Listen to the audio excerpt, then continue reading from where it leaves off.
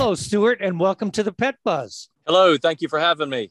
Stewart, we're so glad that you're here. So why is it so important to consider pool safety when it comes to animals? Great question, and a topic I'm not sure enough people with swimming pools actually think about, because as you too well know, I mean, sometimes a pet is as important a member of the household, frankly, sometimes more so than some of the humans that live in the house. And, the swimming pool can be absolutely as dangerous for a pet than even a child. And so a lot of times people don't realize that, and they take that for granted, and that's how accidents happen. I think some people have a tendency to believe that all dogs swim. Is that true? So not only is that not true in theory, it's definitely not true in my own personal practice. I have actually had to jump in the pool for a neighbor's dog before at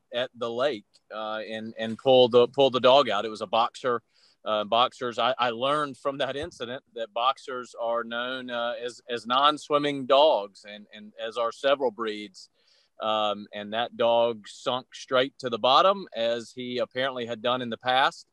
And interestingly, so we got the dog out and everything was fine. But interestingly, that neighbor at that point invested in a collar, a dog collar, an alarm system. So if the collar got wet, whether the dog fell in the pool or the lake, the alarm goes off and notifies the homeowner inside, which is a great way to protect your pet.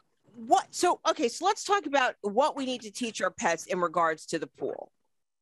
I mean, usually it's children, but since pets are the new fur kids, what do we need to teach them in regards to the pool? Yeah, that's exactly right. And so there's a couple things here. Yeah, one, a lot of people these days with their swimming pool, they're installing safety covers or the trampoline style covers that you have seen.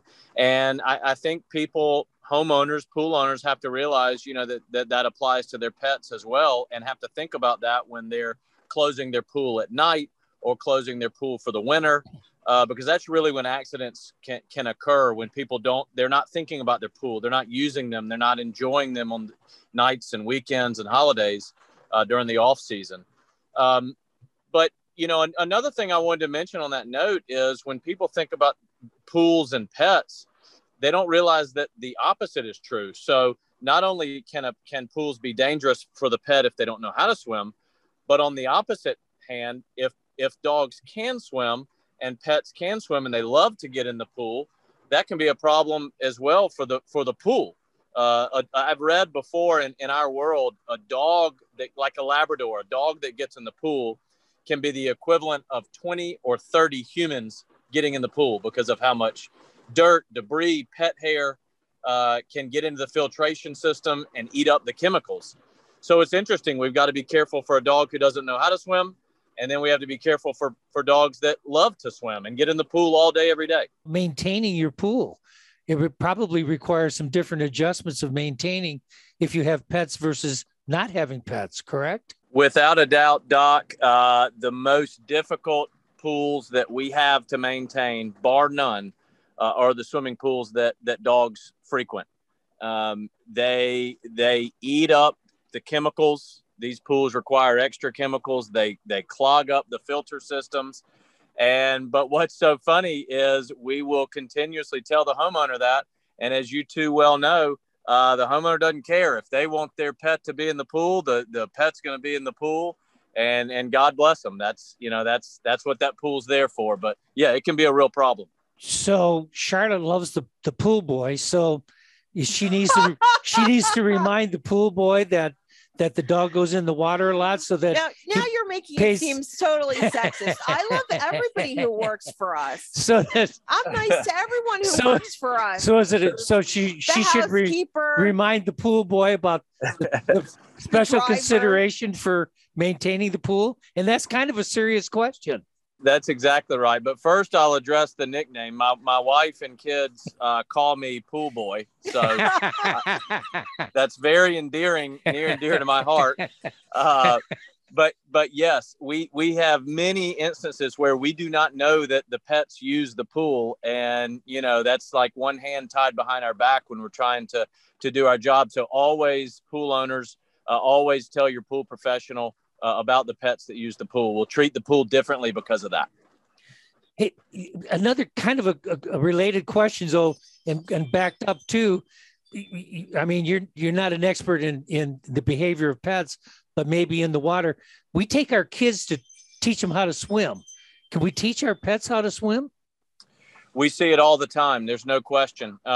So as we all know, I mean, doggy paddle is a real thing. And we see the best way for that dog to survive is the fall, the initial fall, the dog learning how to go under and pop right back up and doggy paddle. But then it's teaching them, as you guys mentioned earlier, it's teaching them their nearest exit point. So showing them where the steps are or where the benches are in the deep end. So it's very important. A lot of homeowners will try to keep their dogs out of the pool. I think it's very important to make sure you do throw your dog in the pool, obviously when you're there, and have some help so that you can see the dog sink, bob down, doggy paddle, and exit the pool. And they'll never forget that, the dog. The last thing that I'm really concerned about is the fact that pets are curious creatures. A lot of times we store our chemicals like in a cabana. But don't you think, Stewart, it's a great idea to lock up those pool chemicals? The easiest tried and true trick here is getting a Rubbermaid bin that has a lid on it that seals shut.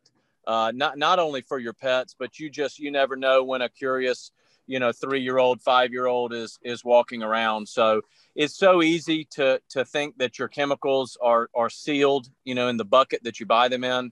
But so often the lids don't get shut right.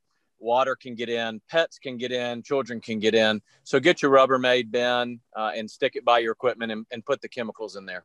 That's great. This is really informative and really helpful for people, especially if they have pools or if they're near the water for their pets. I'm just wondering where's the entrepreneurs for making pet swimming school projects? Thanks for viewing our content on Pet Buzz Plus.